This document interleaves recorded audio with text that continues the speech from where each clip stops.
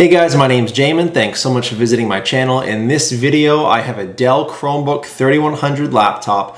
I'm going to take you on a brief teardown or disassembly tour so you can see the main components inside the computer. I will also have the replacement components for this computer. I'll have a link below where you can find those. Also FAQs in the description, so if you have any questions, it could save you some time getting an answer. So first thing you want to do, guys, power down your computer the correct way. Make sure it's off and unplugged from your charger. Then we're going to flip it over to access your bottom case screws. Okay, so to take the bottom case off, you have 3 screws on this side, 3 screws here, 1 screw there, and 2 screws here. So we're going to go across and take all those out.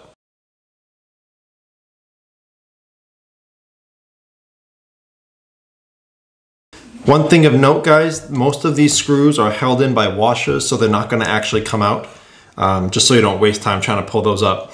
After the screws are undone, I'm going to take my small metal pry tool and go around the seam and take off this bottom case.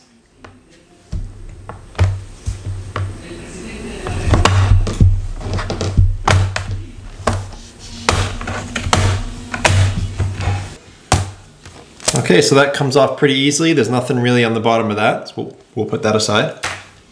After you take your bottom case up, this is what you're looking at for the inside of your computer. So to get the battery up, there's a screw there, there's a screw here, and then the battery plugs in right there. So I'll take out those screws first. This battery plug's pretty easy. You just grab this black tab and you pull down toward the battery and that unplugs. There's a little black piece of tape right there that's holding the battery down, so that needs to come up.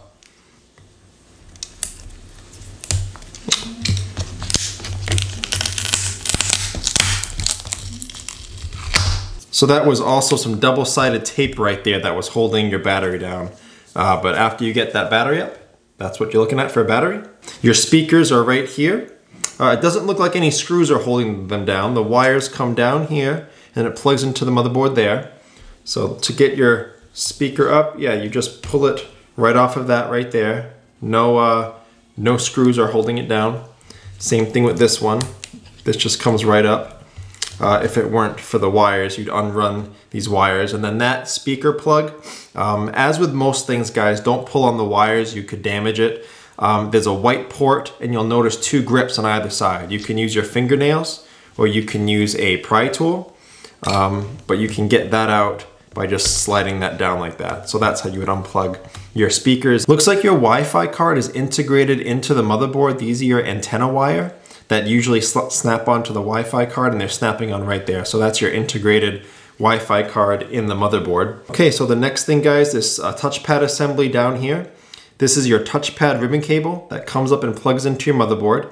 After unscrewing these 3 screws, that will release this metal guard, and then these 3 screws will release this plastic one. You'll be able to get your touchpad up. To unplug this type of ribbon cable, you're gonna need a small flat plastic pry tool.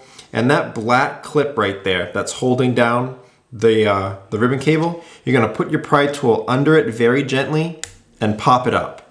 And then that way the ribbon cable can come out. Be very careful with that black clip, because if you break that, you probably won't be able to find a replacement, and then your ribbon cable won't be able to secure down correctly. So be very careful when you're gently popping that up. It opens like a book cover on those gold or brass hinges. So be very careful when you're popping that up.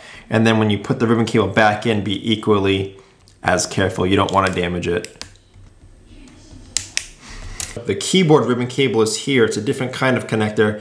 You'll notice there's 2 black grips on either side. We're going to slide those down toward the ribbon cable one at a time, and that releases your ribbon cable.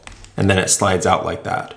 So to put it back in, you would make sure those are out, slide that in, and then push the black connectors up towards the motherboard, and that secures it in.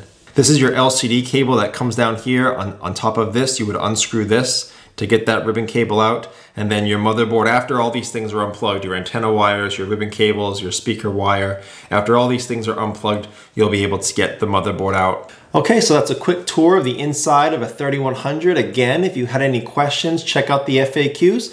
It could save you some time waiting on an answer, but if you do need to leave me a question or comment, I will try to get back to those at least a couple times a day. I also have, again, replacement parts and tools that you could use for your computer project, a link below to my Amazon store if you need suggestions for any of that. So thanks so much for watching, guys. I look forward to seeing you on my next video.